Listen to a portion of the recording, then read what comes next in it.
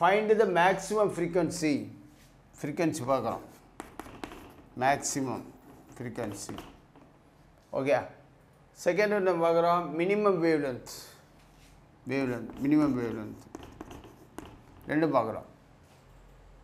Of X-ray produced by 630 kilowatt electron. அப்போ volt வந்து என்னது 30 kilovolt electron அப்படின்னு வந்து சொல்கிறோம். அப்போ first H nu is equal to E into P. H nu is equal to E into P. இப்போ நம்மளுக்கு என்ன தெரியும்? வோல்ட் தெரியும், அவ்வளோதான் தெரியும், வேறு எதுவுமே தெரியாது. அப்போ ஃப்ரீக்வன்சி கண்டுபிடிக்கணும். Frequency is equal to EV by H. EV by H.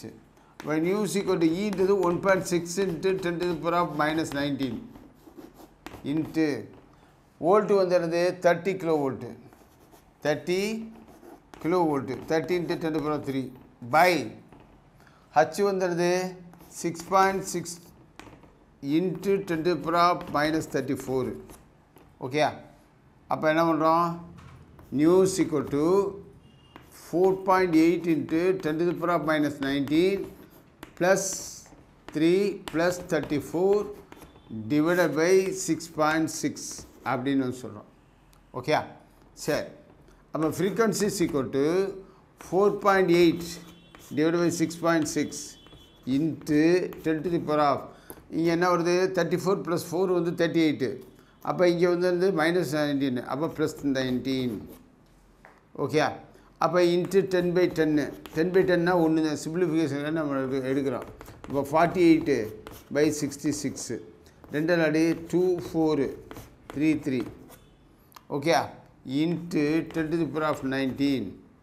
அப்போ 24 33 டிவைட் பண்ணுறோம். அப்போ 0.240. அப்போ 6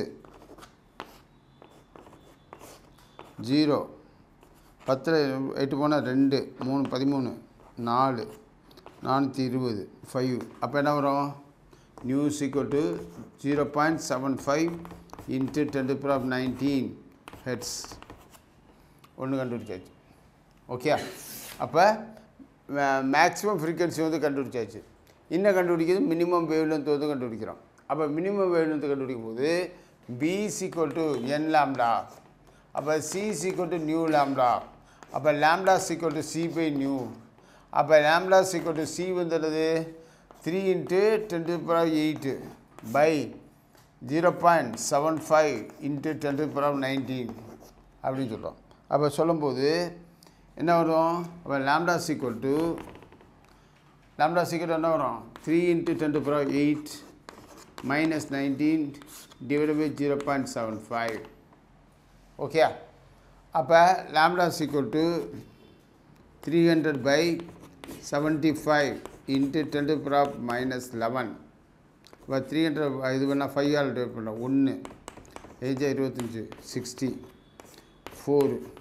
அப்போ lambda is equal to 4 into 10 to the power of minus 11 meter. That's all. இது வந்து மினிமம் வேல்யூ. அதாவது ஃப்ரீக்வன்சி பார்த்தோம், அதே மாதிரி வேவ்லென்த் பார்த்தோம், ரெண்டுமே பார்த்தோம்.